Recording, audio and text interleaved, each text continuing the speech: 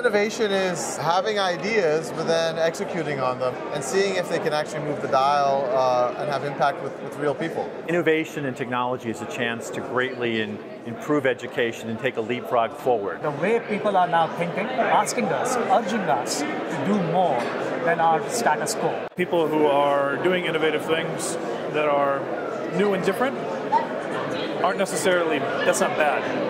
It could just be new and different. We're seeing a lot of very innovative products that are using and utilizing technology to be able to have a paradigm shift in education. Students being able to access curricula in the classroom, but also outside the classroom. When you're focusing on kids, it's much more empowering, it's much more exciting, it's what we get into the work to do. That's where the real innovation happens. For me, innovation means the future of the country. Not only are the innovators at the low level really trying to push forward these ideas, all of the high level people that are kind of across the country reaching down and trying to pull up those innovations. Innovation is alive and well in our country.